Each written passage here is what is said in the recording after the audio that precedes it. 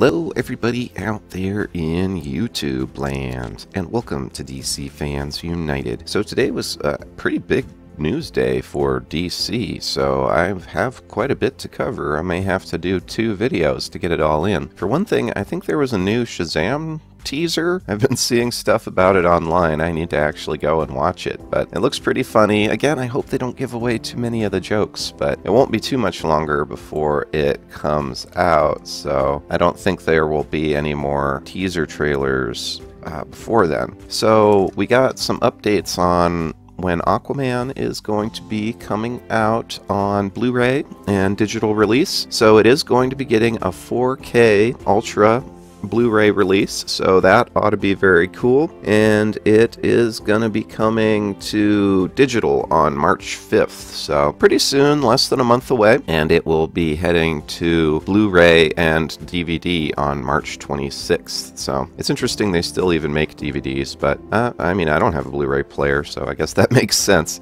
So yeah, you can look forward to Aquaman on home release in less than a month, or on Blu-ray in just over a month. So another thing that's going on is Todd Mcfarlane got the rights to make toys from Warner Brothers properties. So, you know, of course, he created Spawn and all that, and he's had toy line for decades, really, and has made all kinds of things from obviously Spawn, but even Fortnite, Walking Dead, NBA players, pretty much whatever he can get the rights to, and he thinks he can make toys of. So the Todd Mcfarlane toys just got the rights to 2 of Warner Brothers properties. One of those is Harry Potter, which of course is going to be a gold mine, but he also has the rights now for DC toys. Now, one thing to keep in mind is it's not exclusive, so this company will be able to make DC toys, but it won't be the only one.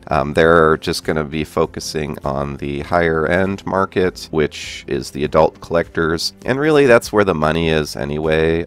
I mean, these days, most of the buyers are probably adults, which is just kind of the way it is now. So it makes sense to the Todd Mcfarlane tends to be the higher quality products, so it makes sense that they would just go ahead and focus on the higher end stuff. Now, we don't actually have any prototypes or anything on what the new toys will look like because they just got the rights to it. So we're hoping that by, let's see, the next New York Comic-Con, maybe they'll have some prototypes out, but for now, basically it's just an announcement. So it looks like Mattel is going to be continuing with the DC superheroes toys, so that's been working really well for them. So I do think that there is definitely different markets for these toys, but it's kind of a niche thing. So Todd Mcfarlane going to focus on the adult toys, and it looks like Mattel is going to be focusing more on the kids toys, DC superhero girls, DC action,